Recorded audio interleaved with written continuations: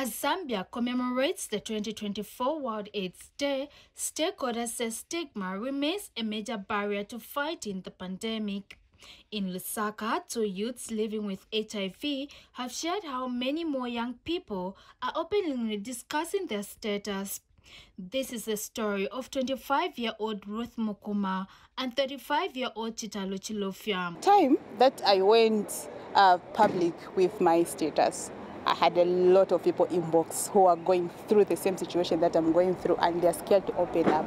And then me being there and just guiding them, it's like I guided myself and I never gave up.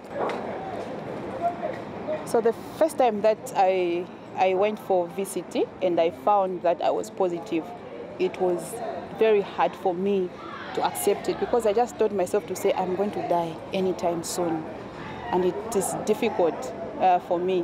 They have since encouraged those still in denial to embrace their status and become advocates of change. You are positive, you can get married to someone who's negative, you can have negative baby, as long as you suppress the virus by taking your ARVs every day. I'm also encouraging the deaf community not to give up on medication, on their ARVs and the art.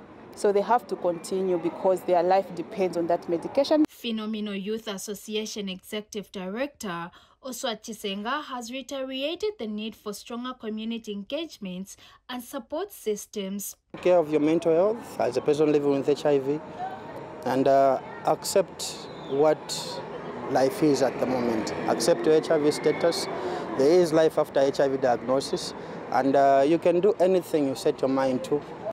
Meanwhile, AIDS Healthcare Foundation Country Director Martin MATABISHI has raised concerns over rising infections among adolescents. We have seen and noted that the statistics are showing that the new infections are also popping up among us young people. And these are adolescents, these are our children in our own homes.